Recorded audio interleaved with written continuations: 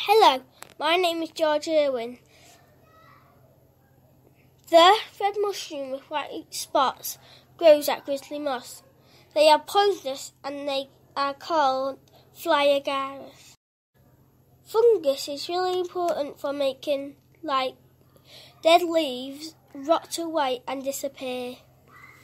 Bye bye. My name is Blake. We are going to talk about fungus. The best time to see a fungus at Risley Moss is in the autumn. There are thousands of different types.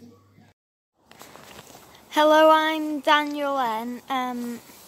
There are 3 types of fungi, which are mushroom, mould and yeast. We eat mushrooms and we use yeast to make bread and pizza, and we make cheese and medicine from fungus. My name is Tom, and the fungi kingdom is more like the animal kingdom than the plant kingdom.